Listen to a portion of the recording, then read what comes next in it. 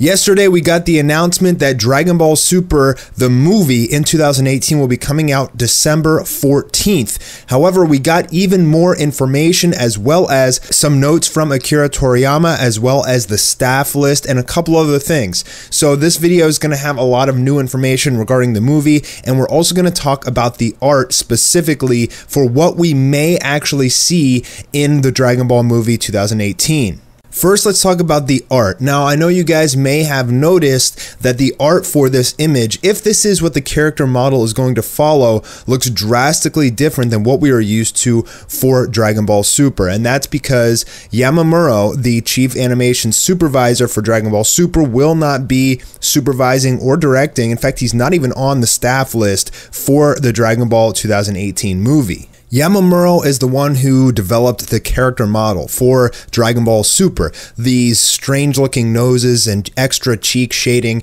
A lot of fans really do not like this. It's very flat. It's almost rubbery looking. I personally am not fond of it whatsoever. And this is the reason that a lot of fans think that Super doesn't look like Z. It's not really that the artists and the animators are very different. It's just because they have to follow this character sheet. And that's why when artists like Naotoshi Shida or Yuya Takahashi come in, it blows the minds of all of the fans because it's something completely different than the Yamamuro style, which fans really don't like that much. Now, this is probably a topic for another video altogether, but just to graze it, in Dragon Ball Z, Yamamuro was fantastic. He did some unbelievable animations and art throughout Dragon Ball Z, which is probably the reason that he was promoted to chief animation supervisor for Dragon Ball Super. However, with his character models for Super, we lost that nostalgic feeling that everybody loved from Z, especially near the end in the Buu arc.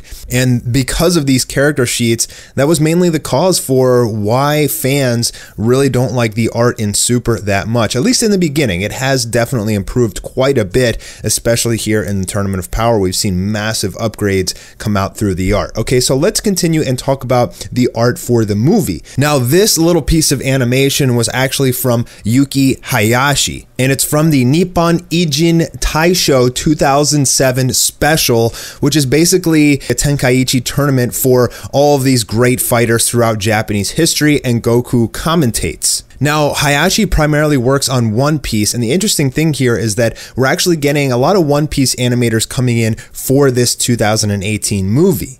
And if they're following that character sheet that we looked at before, it's very possible that we're going to get this very loose and fluid animation style coming into the movie. It's probably not going to look like Takahashi or anything like that, but this is actually a really good thing from an animator's perspective. Because it's very minimalist, you can do way more with the actual physical animation and the frames, the fluidity, the battling, the combat. Everything is going to look way, way better because you can do so many more frames. You can stretch the character. You can do lots of smears, and although it doesn't look like Takahashi's style of art, I mean, what is more important to you? Is it the art or is it the animation? Me specifically, I mean, I like a good combination of both, but it's kind of hard to have both because the more detailed a character is, the harder it is to animate because you have to redo all of that level of detail for every single frame, which is incredibly taxing on the staff. This gives the artist way more freedom, and I think it's going to be really nice. I think we're going to get to see something very unique and different from what we've seen out of Dragon Ball Super completely for this movie. So I don't know how fans are going to react to it. I know the majority of fans are going to love it, probably no matter what, but there are going to be fans who are going to say, well, the animation sucks. It's not the animation that sucks, guys. It's just that the art is different. It's going to be different than something you're traditionally used to. It's probably going to have more of that One Piece feel. Very stretchy characters, lots of fluid movements. And I think it might be exciting. I mean, I'm really hyped up for it, and Toei has said that they want this to be the best looking Dragon Ball film to date, so I would expect crazy amounts of frames coming out of the battle sequences, and even just the emotional moments out of the characters, the subtle movements that come out of them are probably going to be way more fluid and feel more lifelike, and I think that's pretty exciting. As I stated before, here is the key staff list, and with the exception of Akira doing the script, the rest of the staff has worked on One Piece in the past, primarily One Piece Film Z, if you're familiar with that movie. So again, guys, expect a kind of like One Piece looking feel coming out of this movie, something very different from traditional Dragon Ball than we've originally seen. Now, the animation director, Naohiro Shintani, is relatively new and fresh coming into this series. Specifically, he doesn't have, I don't believe he has as much experience as some of the other directors and supervisors we've had in the past. So essentially, this is his big shot to really make an impact, and I'm wondering if he succeeds at this movie and fans go crazy for the animation style, is he going to be brought on as a permanent member for the Dragon Ball, the next series, if we get one, in 2019? This is his big shot, and we'll see how he performs. Good luck to him.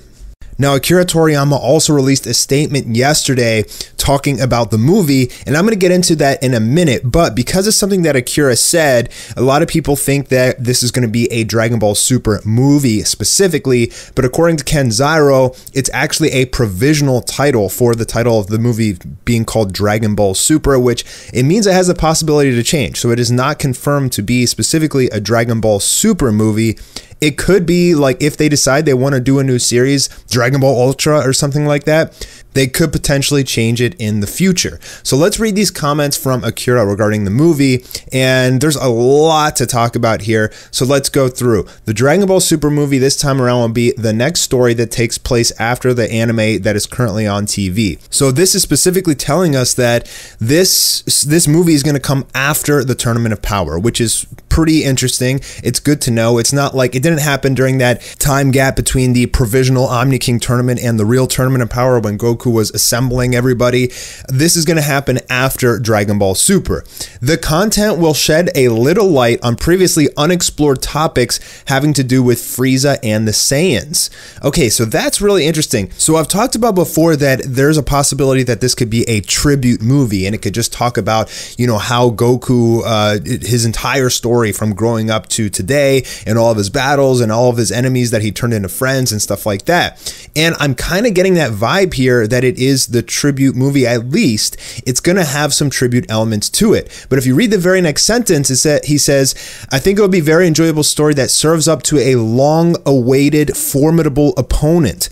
So it's going to be like maybe half tribute and then maybe half leading into some great battle with some super powerful enemy. Who is long awaited? The only people that I can think of is the Great Priest, Beerus, but he's already fought Beerus. I hope it's not Frieza again. That would be so absurd. But I don't think it's going to be Frieza or Beerus because it says long awaited. So it sounds like it's someone that Goku hasn't fought before.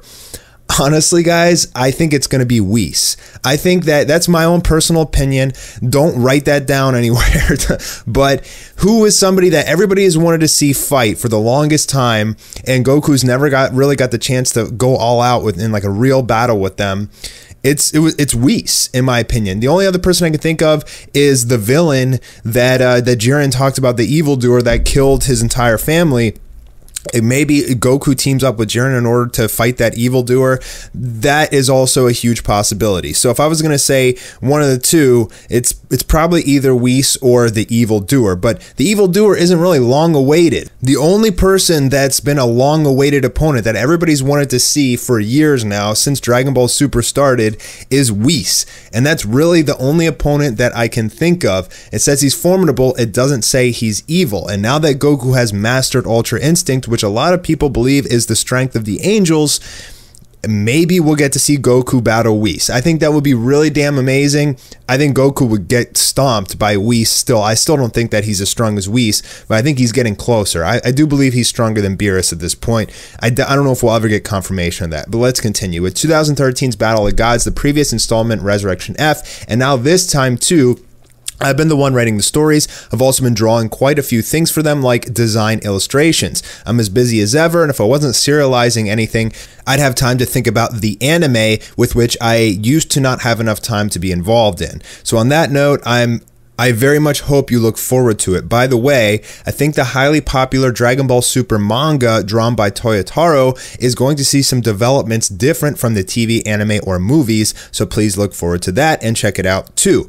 So that's pretty much, it's not necessarily confirmation, he said, I think, but you can expect that the manga is kind of going to continue its own story like it has been doing, in the sense that they change so many various elements, things that happen. I mean, Vegeta could get Ultra Instinct in the manga, so be on the lookout for that. That's pretty interesting stuff. I mean, Ultra Instinct in general could even change in the manga. As we saw, there is perfected Super Saiyan Blue in the manga. There's a lot of different developments. It's its own continuity. So pretty much Toyotaro is free to do what he wants as long as Akira approves in the end. So a lot of interesting developments coming out for this movie. A lot of exciting things. I do think that Goku is going to be battling Whis. That's my own personal opinion until we get more information on that. I still don't think Goku can win though.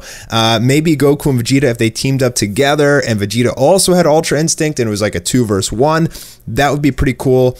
But if you think about it, it also does make sense that, you know, if half this movie is kind of like a flashback, like a tribute movie, they're not really going to have that much time to build up to some new super powerful evil enemy.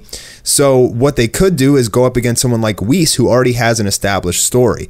So that's what I got for the Dragon Ball movie, guys. Let me know your comments below. Do you like the animation style? Would you like to see Goku go up against Whis? Leave your comments, and I'll be letting you guys know as soon as we get any more information and details about this movie. All right, fellas, have a good one. Peace.